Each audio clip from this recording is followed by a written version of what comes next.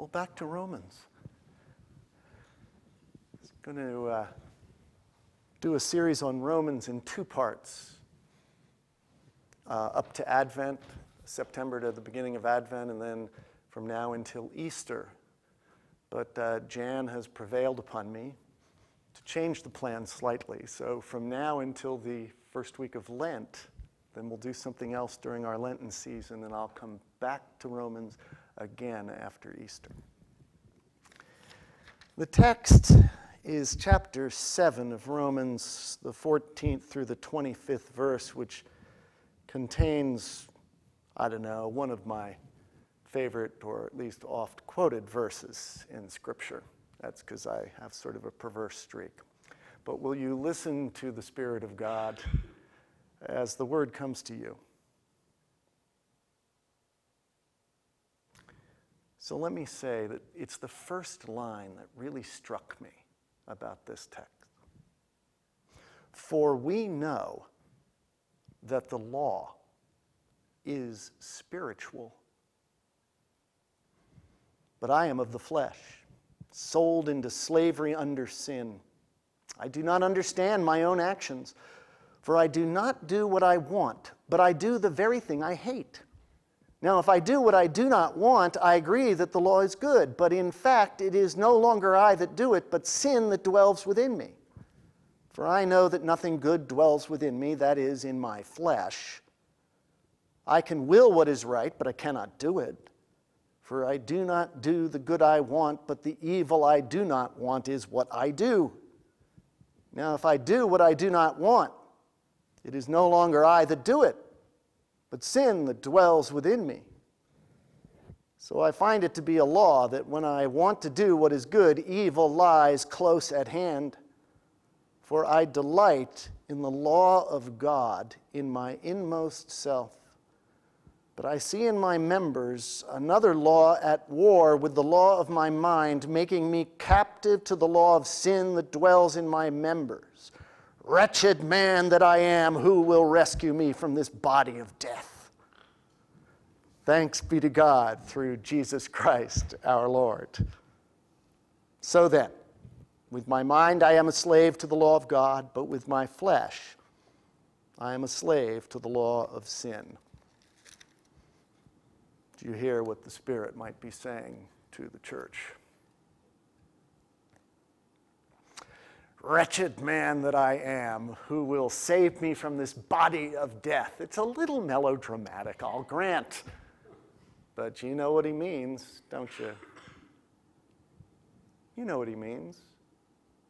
You set out in one direction, you have an imagination for what the right thing is to do, and somehow your actions don't measure up, or maybe it's the feelings you think you ought to have or have control over. So what's in your mind doesn't quite fit with what actually transpires in your heart or in the actions to others. Now, the obvious place to see that is in addictions. Almost the definition of an addiction is that we make a decision not to do something, we do it anyway. It means we're addicted to whatever it is. But let's not be too quick to say, oh yes, those addicted people, as though everyone is not addicted to something. Some of our addictions are, more physically or socially unacceptable than others. But they all are spiritually difficult. They all put us in this place where we feel as though we do not have control. They anesthetize our particular pain or shame, and they leave things the way they are in stasis. They play out in part of a system that goes on in our hearts and minds, and it's how we just keep on keeping on. The lucky ones watch TV. The unlucky ones do things that could kill them. But in all seriousness, we all have something that shields us from that moment when we must change, when we must shift. We do things that we don't think we should do in order to drive and get the things we want. Our feelings get the better of us. Our ego gets the better of us. You know, that small self that's within us that reaches out and grabs and feels like it must have something, some ability, some accolade, something that will allow us to feel as though we're complete. Always diminishing returns as we reach out. There's frustration and anger. We find it very difficult to forgive. I remember that my grandmother had a sister named Trey. And Trey and she apparently had quite a fight and a falling out at one point in their lives. And I remember when grandmother was 94, 95 years old, and my mother said, well, now, Mother, are you ever going to forgive Trey? And she said, well, of course I forgive her. I just never want to see her again. Difficult to forgive because there's that thing inside that got hurt, that possibility that maybe we're not who we think we are, that gets picked at, slices us up and takes us down. We imagine pretty well that life should be different than it is, that we should act or feel differently than we do. Paul would tell us that it's the law that gives us that imagination, that it's this gift of understanding from the Spirit of God about what we're reaching towards, the kind of life that is lived into freedom and new possibility with the Spirit of God imbuing our lives. That law gives us the imagination, and when he talks about law giving opportunity for sin, all he means is if we know the way it's supposed to be, that makes it all the harder when we don't do it. But we do continually get in that tussle between our passion and our minds, is the way Paul puts it. Who will save us from this body of death? And you know, the trouble is it's worse than Paul imagined it. Because Paul has this idea that there's a mind that is disconnected a bit from the body, as though there is some way that it could control a will, when we've come to understand in this day and age that that's not how the brain works, that the brain doesn't have the kind of choices that we might think. I've learned a bit about this as I've dealt with some chronic pain. I'm actually feeling freer today of chronic pain than I've felt in years because of a procedure I had done. But as I've read about how to deal with chronic pain, I come to understand that you can deaden the pain receptors in your body. But then your body, your brain, says, wait a minute, I don't feel any pain receptors. There's nothing out there. And so then your brain produces more and makes you more sensitive to pain. And it's not only physical pain that our brain does that with. The behavior we have, the things we do that sets and shapes our brain in ways that have us repeat that which we've always done. Look for the same kinds of things to occur within our lives. And the patterns go around and around. It's as though our behavior and our brain are in a symbiotic relationship, one forming the other, which forms the other, back and forth. But who will save us then from this body of death? Indeed. Creation is, one of the rules of creation is that, things stay still until you change it. Things moving, it stays moving until a force acts upon it. It's true of physical things, and it's true, really, of human things, if anything. A force has to act upon a system that is spinning in order for that system to change. So this business of our brains spinning around with our behavior, this business of the cycle of abuse we give to ourselves, or the cycles of addiction, a force has to act upon that in order for it to shift. And That's what Paul is looking to understand. And what Paul would say, that it is the Spirit operating through the law that is the force that acts upon this body of death, this system that goes around and around. Now, of course, when Paul talks about sin and law, he's got a particular worldview in mind. The Spirit's behind the scenes, pulling the strings. The law of sin is that spiritual power, that substance that shifts and moves us. And what Paul understands is this is almost a theory of creation that he's putting forward, that the Spirit of God, however, moves through law to change, grow, and develop our creation. A little later in chapter 8, he talks about the whole creation groaning in travail, waiting for the Spirit that offers the law to bring about the next thing. Paul is reaching for something or pointing to something, and we have to point to it in different terms that he might. But we can recognize it. That sense that in the midst of each one of our lives, in the midst of all creation, there is that creative power of God, that Spirit that is interpenetrating everything that is. If you open up your eyes, listen for it, look for it, you can almost see the creation shimmer with the Spirit of God.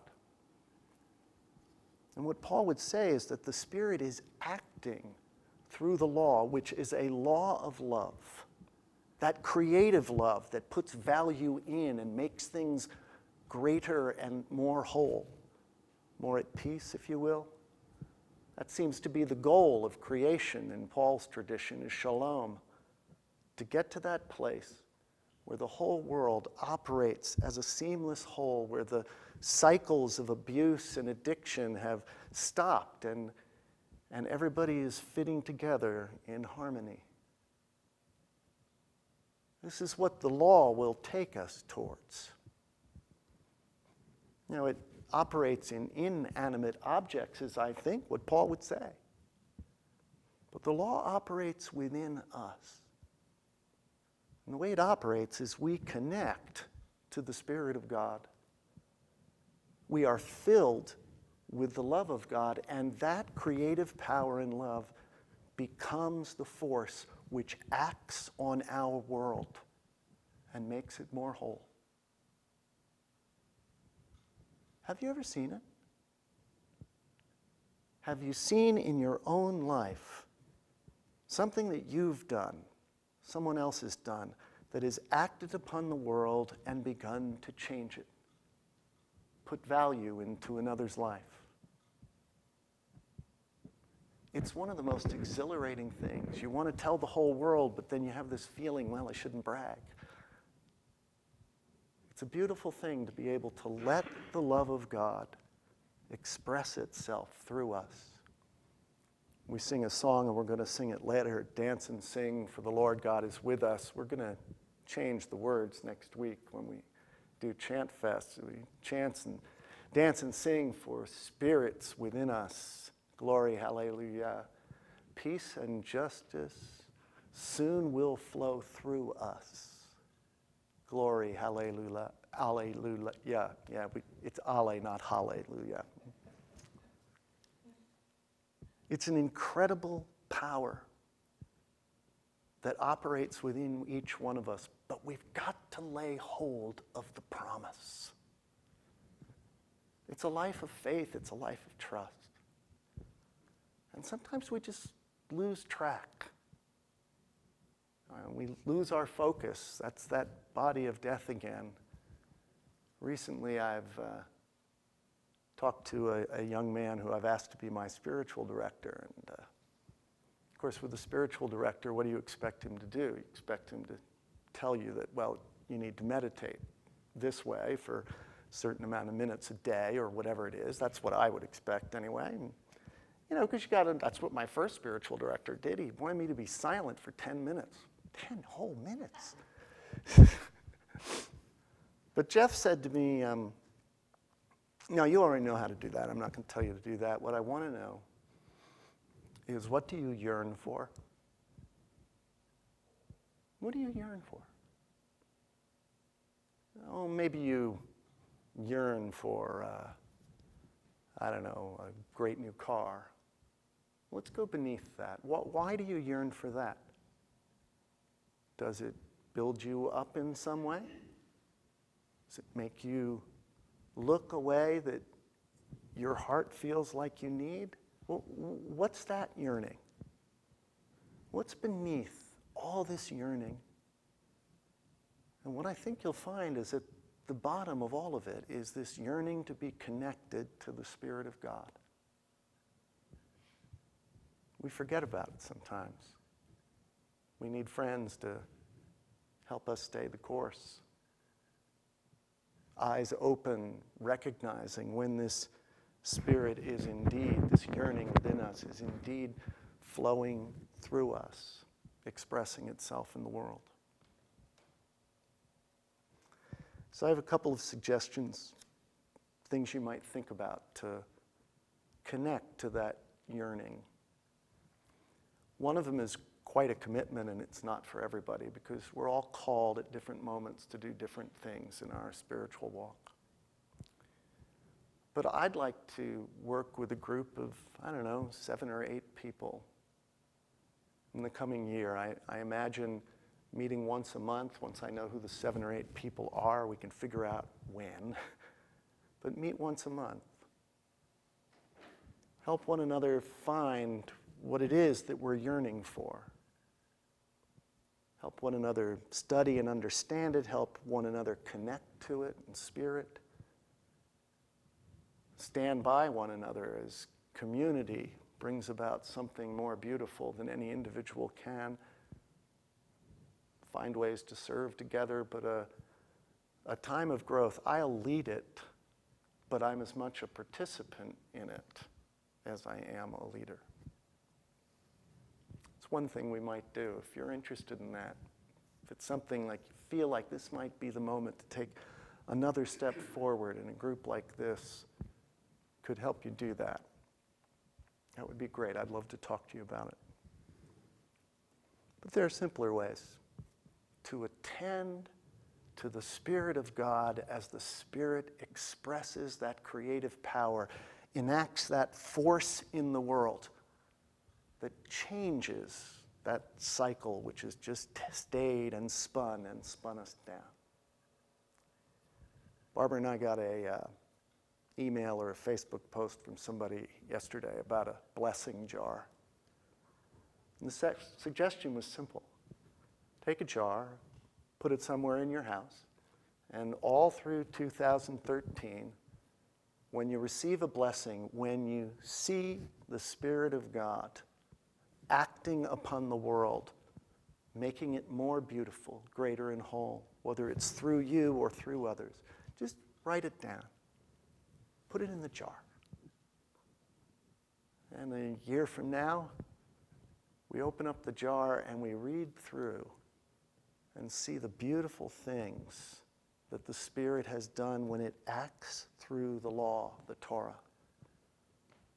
This understanding that God is carrying creation forward, not letting it stay in that cycle that pulls us down.